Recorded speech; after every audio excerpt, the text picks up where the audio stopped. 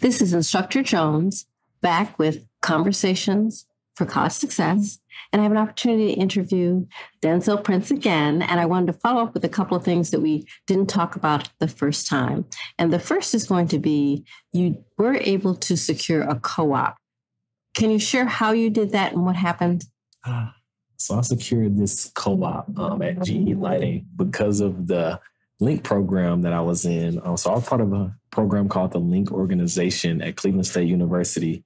It was by Instructor Charlene Jones. I know she created it to assist and help minority students because they don't always have the resources and the best support like non-African American students do. And so I was a part of this organization. She introduced me to someone named Tanya, who worked as a mentor for the Link organization.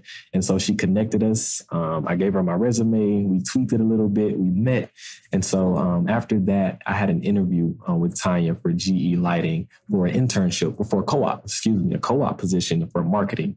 And so I know we had a 5-minute sit-down interview. She was surprised. So she was like, we're going to get you to the next steps of this interview. So I met with the manager, the marketing manager. She was very impressed with kind of like my background experience and things like that. And so I acquired and secured my first internship, my first co-op through the Link organization. And so that's how I secured my first co-op at GE Lighting. Thank you, Denzel. But I do need to correct one thing. I did not start the Link program. I was able to run it for several years. However, the person who actually started was Dr. Donna White. And she did that primarily out of the Career Services Department at that time because she wanted to do exactly what you shared, to make sure that students of color had the opportunity to participate in co-ops and internships before they graduated, so they would have an easier time finding a position upon graduation. So thank you for that. The other thing I want to ask you about is, what kinds of experiences did you have through it? Well, before I do that, first off, a co-op tends to be alternating semesters. Yep. But we were just talking about the fact that yours wasn't alternating. So share a little bit about that, and then also what your co-op experience was like. Okay. So basically, co-op is rotations. So a lot of people want to know the difference in an internship and a co-op. So co-ops rotate every single semester. However, I was able to stay at GE Lighting as a co-op for 2 years straight. So I kind of did rotate within the business, though. I rotated functions. I worked in communications. I worked in marketing. I worked in marketing communications. I've even worked in HR. And so I rotated within the company because of me internally networking with managers and them getting to know my experience and my skill sets. We had a total of 22 co-ops that were there during my entire 2 years there. And I was the only one who stayed for the entire duration of 2 years because of my networking. My networking was literally the reason I stayed at GE Lighting at 2 years. And I've even they threw me a lunch after my 2 years, just saying that you're the only co-op ever to stay this long. And that's what I would say, networking within the organization. If you don't, because I came there with entry-level experience, but I was eager and I was passionate to learn the skills, and I would always ask questions. And don't just ask one person, ask 5 people in different functions. You always want to network internally, especially if you're new to a company, if you're new to a place. You just want to talk to people, and you have to get comfortable with talking to people that you don't know. You have to just introduce yourself, who you are. Students really have an advantage over anyone in the world because you're a student, and people look at college students so highly because they know that you're striving and you're pursuing a degree. So they're going to be willing to help you. And so students really have to take advantage, especially during your co-op, of just being a student and asking questions and being a sponge, of observing so much information. That's what I did. I literally took advantage of being that student and just asking different project managers. I've asked marketing managers, HR managers, and they allowed me to be a co-op within their function. They're like, how would you feel if you were a finance co-op, if you were HR? And I was like, I'll take it. I'll do it. I'm willing to do it. And so that's how I stayed. And so that's kind of how my experience was as a co-op at GE Lighting, just being just that sponge of soaking so much information and being like a switch army knife, being a lot of things and a lot of skill sets. And so that's kind of what I would say in my experience in my co-op. I would also say that you also went above and beyond. Yeah. And the above and beyond was you weren't given an assignment and when you were done, that was it. Yeah, that's true. As you mentioned, you would ask questions or you ask for more work all those things make a difference and become important for students to be able to be appreciated as well as to be known. Right. I think that's another piece that's important for the workers or people that you're working for to get to know you as a person and not just as your intern number, blah, blah, blah. Right, that's true. And I want to add something. I know, I'm like you said, I went above and beyond, even to like a certain limit or even certain heights, because I would ask questions like, how does this function? How is it valuable to the business? And I would literally ask questions about the business. Like, how does this contribute to the business? What is supply chain? How are they? And so I would ask literally questions that had nothing to do with my co-op, but they would answer it and they would connect me with another person. Here, talk to him. Here, talk to him. To a point where the whole company knew exactly who I was. And so that's, like you said, I went above and beyond. I definitely did. And so I would encourage you to as well, because you're a student.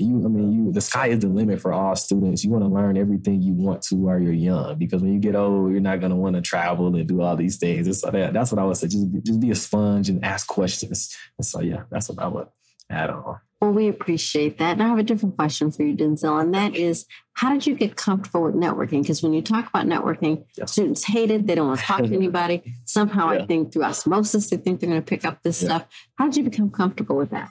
Well, I tell all students this. You have to get comfortable with being uncomfortable. I'm going to repeat that. You have to become comfortable with being uncomfortable. You have to talk to people that is nerve-wracking. It's racking your nerves. You have to be willing to talk to people that you don't know, that you've never met. And that's going to open so many doors for you because it's uncomfortable. Don't get me wrong. Just talking to people, random people, it's uncomfortable. It's kind of weird, but you have to get comfortable with just being in that setting and just talking to people like, hey, how are you doing? My name is this. This is my major. This is my skill. I work here. I still do that to this day. Even though I'm out of college, I still do that to other industries and other professions and my colleagues and things like that. And so that's my advice. You have to get comfortable with being uncomfortable. And others would say, well, how do you do that? Well, you have to get in uncomfortable situations and you have to experience that, because that experience is what's going to make you comfortable. And so that's my advice to all students who just want to network and have unlimited opportunities to things like that. So Now, do you have one or two standard questions that you always ask, or does it depend on the person or their department? Well, you definitely want to first start with your name. Hi, how are you doing? My name is Denzel Prince. And I'm going to speak like I'm a college student. My name is Denzel Prince. I'm a digital marketing communications major at Cleveland State University. I'm an intern here. And that's how I started the conversation. And so they would introduce themselves. Well, I'm here. And you, I would say, because I have about 2 to 3 questions written down for that person, just to kind of spark a conversation. And that's what I would advise and encourage a lot of you students to do. Just study the person that you're going to talk to and create about 2 to 3 questions just to spark a conversation, because you just don't want to introduce yourself and boom, that's the end. Ask them a question about their career. Ask them a question about a skill set that matters. That's a skill set that's trending. Ask them about their personal life. You could be like, how did you get started? What college did you go to? Just things like that. And so that can spark a conversation. And that conversation, it can go to an hour long once the other person gets to talking. And so that's what I would say. Just introduce yourself. My name is Denzel Prince. I'm this major, and just write down 2 to 3 questions about that person's career. How did they get started? Why did they change their major? Because they may say something, and then those are follow-up questions when they're talking. And so that's kind of my recipe for that. Well, I appreciate that, Denzel. That's actually a great recipe. And the critical piece there, write the 2 to 3 questions down. It's not based on your memory. Right. That way, if for some reason you can't think, and that occasionally happens, particularly when you're uncomfortable, the questions are right there in front of you and you still will be able to read. Exactly. That's what makes the difference. But I'll also say that knowing Denzel the way I do, he just became comfortable asking questions of people who are strangers, or introducing himself to people that he didn't know or he knew of. For example, we talked about, he introduced himself to Mayor Justin Bibb. That was phenomenal. People don't necessarily feel comfortable enough to do that. Right. He had been doing informal conversations and networking for years. And so he didn't think twice. He just introduced himself, told who he was, what he was doing, and they had a conversation. Yep. So those are the kinds of things that we want to encourage students to do. Mm-hmm. And whether you are attending a career fair and introducing yourself to people, or you're going to an event, because that's the other thing I will actually say. Whenever I asked Denzel, could he participate in an event? He always said yes. I never got any hesitancy out of Denzel. You'll be invited to a whole host of activities, events, whether they're conferences or luncheons or whatever it is. Say yes. Yeah. And I would like to add on to that. I always follow up with the person that you met. Even the like Instructor Jones just mentioned me meeting Mayor Justin Bill. I messaged him on LinkedIn. How you doing, Mayor Justin Bill? We met at the BPACF. Sorry about that. The BPACF, the gala. And so I followed up. You always want to follow up with the person, because if you just introduce yourself and never speak again, what good was that than just a wasted conversation? You want to follow up. Do you remember me? We met here. We talked about this. Just connect with them. Always stay connected with them. And that's kind of been the recipe to my success in staying with people and them getting to know me, because you may see them at another event and they're, Ramona Lowry or anybody. You know what I'm saying? And so that's what you want to do. Just follow up. Meet people, and I'm saying always follow up with the person that you connected with. And so that's excellent. Thank you, Denzel. Denzel, I'm going to say one last thing and then we can end this. And that is, through BPACF, you were also interviewed as it related to your business. Yeah. Would you like to talk a little bit about that? I do have a business.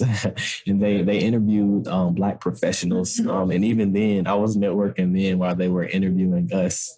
Because I do have a business from networking. I've met a lot of the employees, a lot of the contractors, a lot of the acquisitions are made through networking. That networking is so important in every aspect of life. I mean, from being a student, from being a business owner, and there are limitless opportunities with just talking to people that you don't know, because you may run into Bill Gates one day and you don't even know. And so that's my biggest advice, man. Just networking. And yeah, BPACF, they did interview me about the business that I do have in Toledo, Ohio. And so, yeah, I was featured in there. I'm not going to go into too much detail, but yeah, I was featured. But like I said, all of that was done through networking and who knows who and things like that. And so that's my advice, though. That's definitely my advice. So the last piece I will leave people with is that relationships matter. Yeah. Building them, staying in touch with people, as Denzel mentioned, it all makes a difference. Yeah. You don't know who knows who, and that person that you've just met can connect you with the person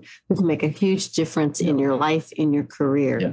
Thank you so much, Denzel, for having this opportunity to speak with you. Anytime. You have a great day. Yeah, you too.